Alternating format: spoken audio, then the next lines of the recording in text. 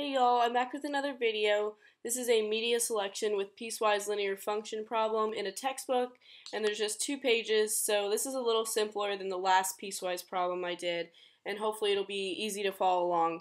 So I'm just going to do a quick summary of what the problem is about. So basically we have a set budget of $20,000, and we have full page ads that we can purchase in 2 different magazines. And an exposure is when a person reads the ad for the first time. And so where our piecewise function comes into play is right here where it says in our IJ, the Inside Jocks magazine, 1 to 6 ads would have 10,000 exposures, 7 to 10, 3,000, 11 to 15, 2,500, and ads 16 plus, there's 0 exposures. So this is the equation for if there were 8 ads. So again, that's why it's piecewise. It's broken up like that. There's a different number of exposures for a different quantity of ads that are in that magazine. So for the other magazine, 1 to 4 is going to have 8,000, 5 to 12 is going to have 6,000, 13 to 15 is going to have 20,000 or 2,000, and 16 plus is also 0 exposures.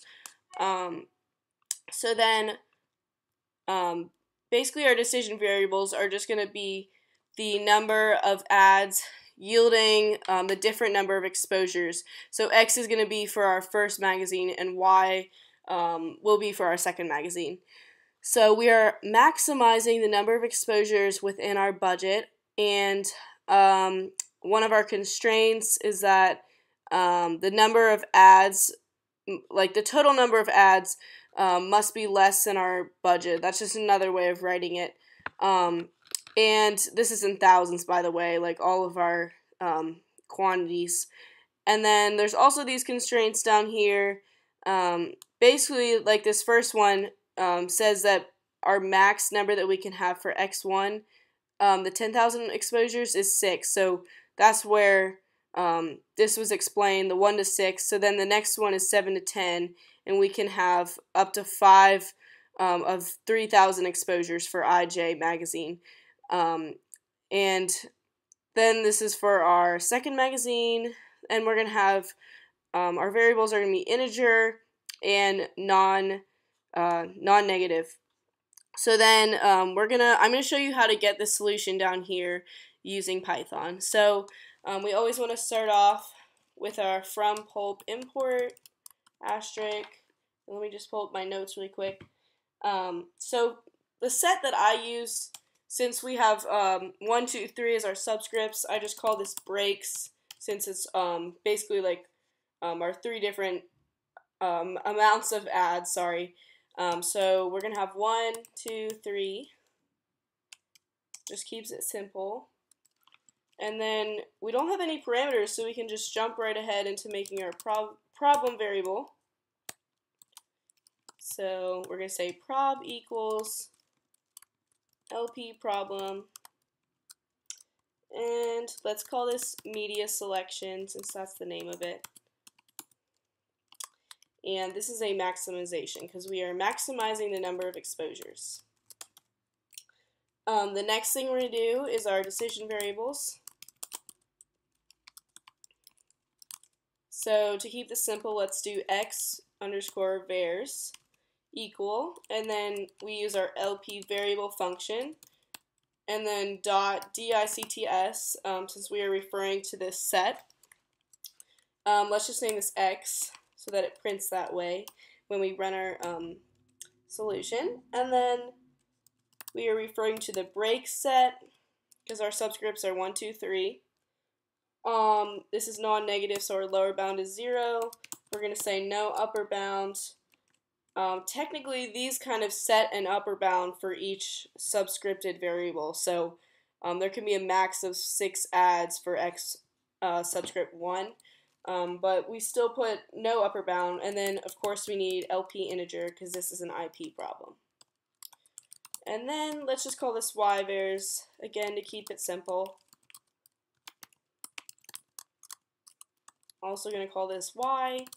We're referring to our break set. It's going to be the same thing.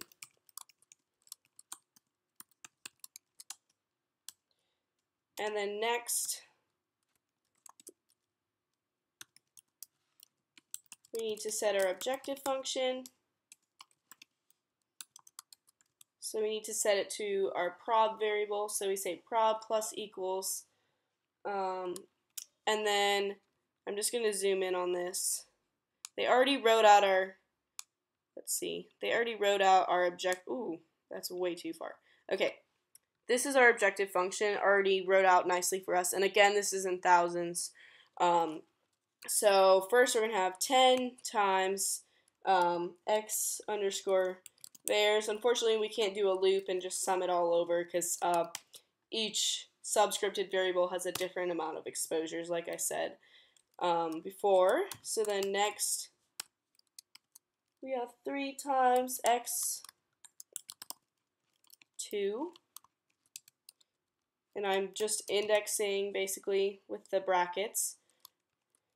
Then we have 2.5, which is right there.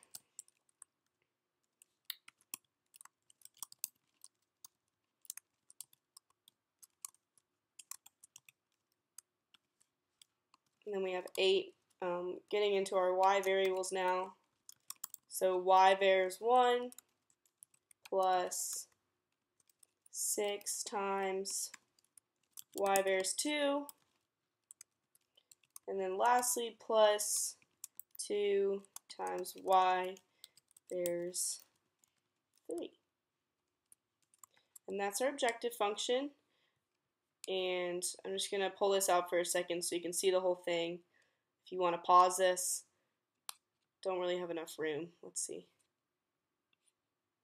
Okay, there we go.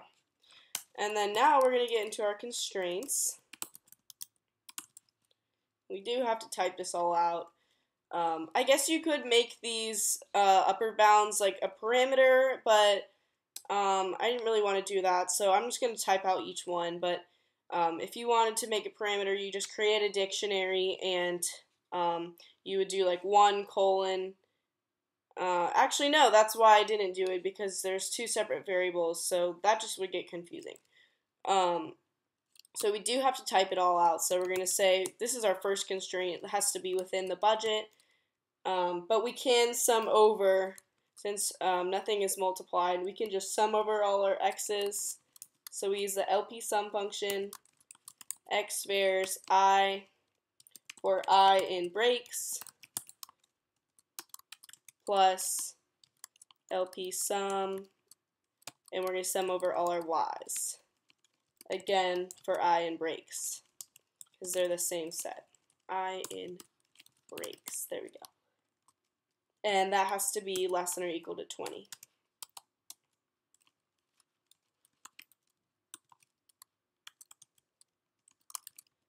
Oh, we're not summing anything. So this is our next constraint. X subscript 1 is less than or equal to 6. So all of these are going to be the same. I'm just going to do them really quick. I probably could just copy and paste it, but because I already did this problem, but I'm just going to type them all out.